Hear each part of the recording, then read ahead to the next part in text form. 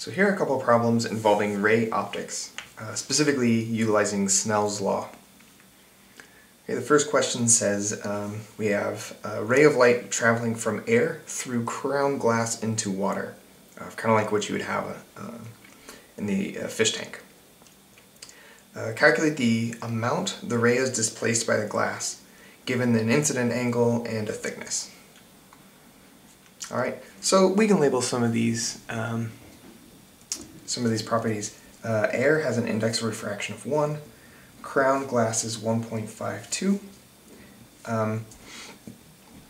the incident angle is given to us as 40 degrees, and the thickness of this layer is 1 centimeter. Alright, so the original path of the ray is diverted because of refraction at this air glass interface. So this distance that it's diverted through a 1 centimeter piece of glass, that's what we're solving for. Solving for this delta x. Alright, so we can figure out theta of 2 using Snell's law. Let's do that. So we have n1 sine theta 1 equals n2 sine theta 2. Alright, plugging in these numbers, we have 1 for air times sine of 40 degrees, that's the air side angle, equals 1.52 for glass times sine theta 2. Solving that for theta 2 gets us 25 degrees.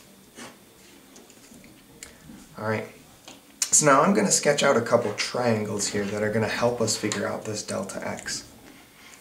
Alright, we can sketch out this leg of this triangle and label this little triangle, the red triangle, that has theta 2 as this upper angle. Alright, and the bottom of this triangle we could label that as x2 maybe. Alright, and then we could trace out another triangle that also has this vertical but goes all the way over to the original path that theta 1, or that this light ray had, right? And this angle right here is theta 1. Alright, and if you look at these triangles, you can see delta x is the difference between x1 and x2. It's x1 minus x2. Alright, so how are we going to figure out x1 and x2? Well, if you notice, these are right triangles. So we'll say, notice that tangent of theta, right, is the opposite, so it's x over adjacent, so it's 1 centimeter. And this is true for each of them, right? Theta 1, x1, and theta 2, x2. So now I can plug that into this equation. I can say delta x is 1 centimeter times tan theta 1 minus 1 centimeter times tan theta 2.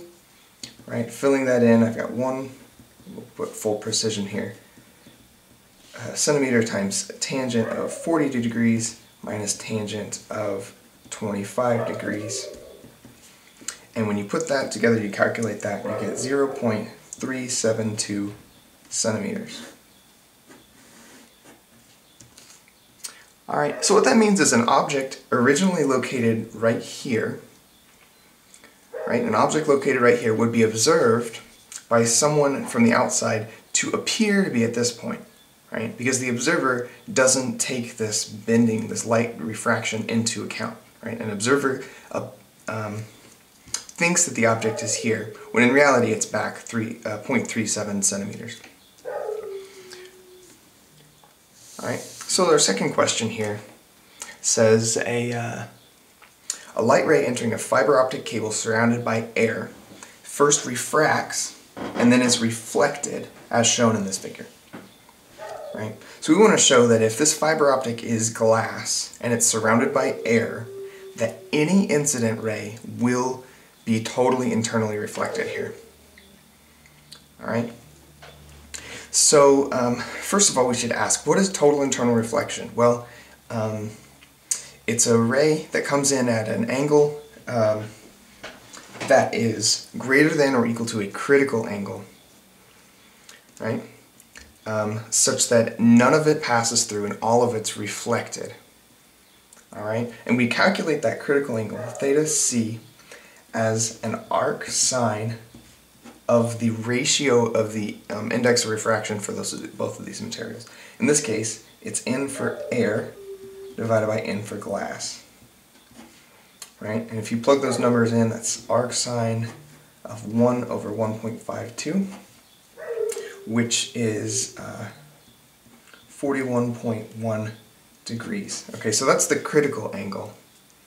So what we're saying here is we want theta 3 to be greater than or equal to 41.1 degrees, right? Regardless of theta 1, right? Theta 3 is going to change, we just want to make sure that this is always the case. Okay? So if we look at this diagram and think about it a little bit, when theta 1 becomes smaller, theta 3 becomes bigger, right? If you think about this a little bit, you should be able to convince yourself that that's true. So that means if theta 1 gets bigger, theta 3 gets smaller. And if theta 3 gets too small, if it gets smaller than 41.1 degrees, then we'll have some leakage in our fiber optic cable. All right? So what's the biggest theta 1 could be? Well, 90 degrees, right? Or maybe just a little smaller than 90 degrees. But 90 degrees is right at that threshold. So theta 1 max is 90 degrees. All right, so I'd like to calculate what does that do to theta 2? Because a bigger theta 1 is a bigger theta 2. So what's theta 2 max? Well, I just need to use Snell's law at this interface. So N1 sine theta 1 equals N2 sine theta 2. Alright, so on the left-hand side I have 1 for air, sine of 90 degrees, we're putting in theta max here. N2 is 1.52, and sine theta 2, where I'm finding theta 2 max here. So if you do that math, theta 2 maximum turns out to be 41.1 degrees.